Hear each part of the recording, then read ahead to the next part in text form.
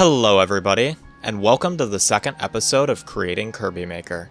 If you missed the first episode of this series, in short, I've been working on a sandbox level creation game like Super Mario Maker, but with the Kirby franchise instead.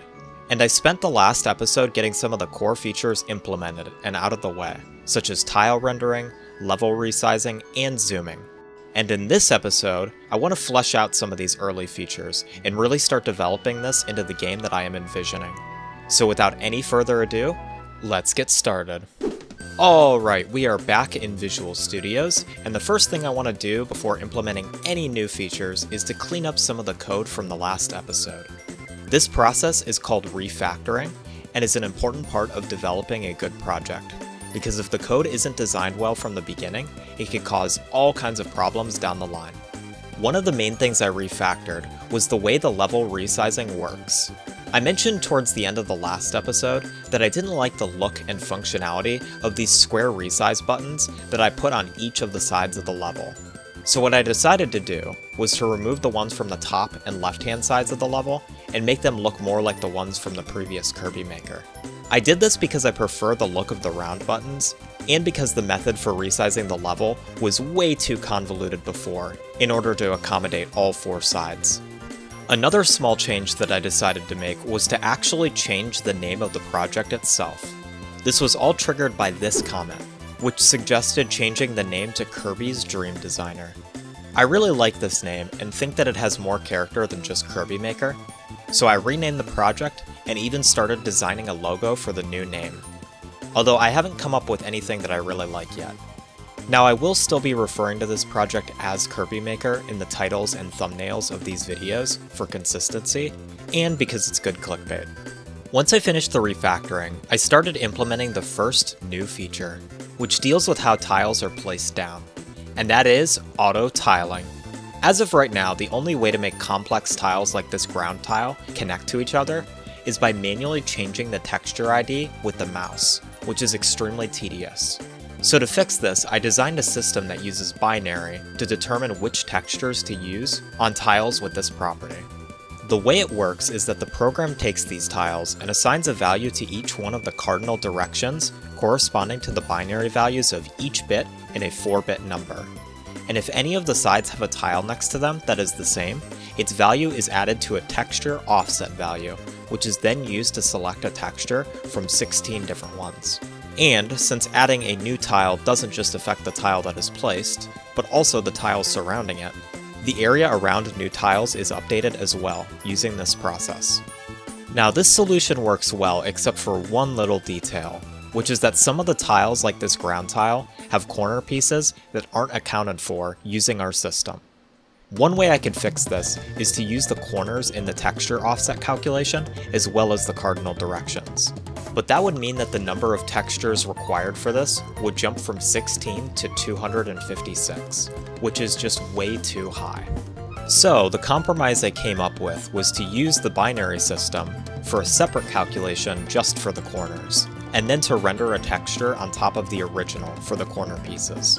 This gives the same result visually as having 256 individual textures, but with only 32 instead. Now that we have the auto tiling system complete, there's another quality of life change that I want to implement, and this one will make it significantly easier to make variations of tiles within the game, and that's color palette support. In Kirby games, such as Kirby's Adventure, there are a variety of color palettes that are used to change the appearance of tiles, and in order to implement something like this in our project, we are going to need to utilize shaders in order to do this. If you are unfamiliar with what exactly a shader is, it's a special kind of program that's run on the GPU, and it can give us a greater level of control over the rendering process of our program. The type of shader responsible for coloring the pixels that are rendered is known as a fragment shader, and it's written in a special language called GLSL, or the GL shader language. Different graphics APIs have different shader languages, but what's nice about GLSL is that its syntax is very similar to C. Before I implemented the color palette feature though, I wanted to get a basic shader working with the program, so I created a simple one that renders every pixel in a tile as red.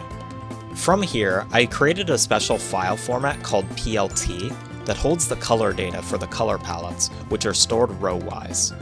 This data is then loaded in using a custom parser I created, and is then passed into the fragment shader using another kind of shader called a vertex shader. These color values are then used to choose a color for each pixel based on two criteria. The first is the color palette we need to use, which is derived in a very janky way by transforming a color value passed into the vertex shader into an index which is used to select the correct color palette. And the second thing is the brightness of the pixels within the tile's texture.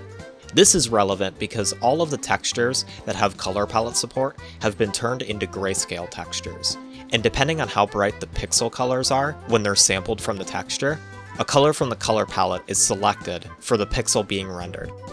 Now, getting this working was an enormous challenge because of how SFML only natively supports older GLSL shaders, which made things such as passing extra data into the shaders for each tile way more difficult than it should have been. And along the way, I had some of the most bizarre rendering bugs I've ever seen. But after a long period of trial and error, I managed to get it working, which means we can now create different colored versions of the same tile with very little effort.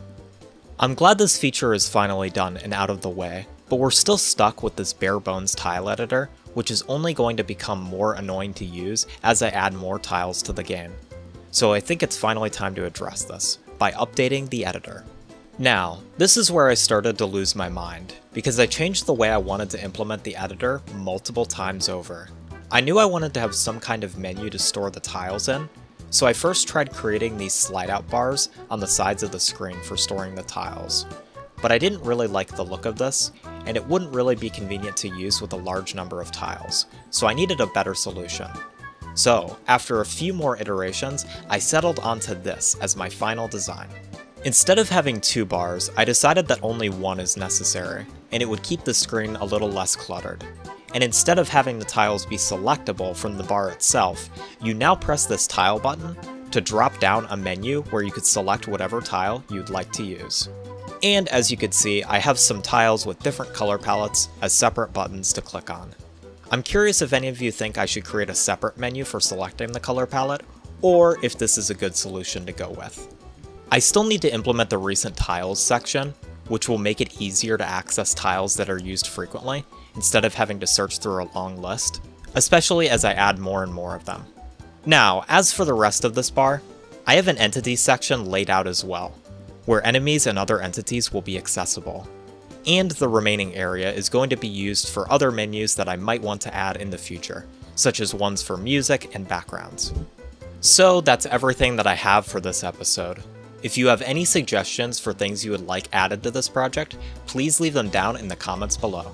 Anyways, thank you guys as always for watching, and for your wonderful support, and I will see you in the next video. Bye bye!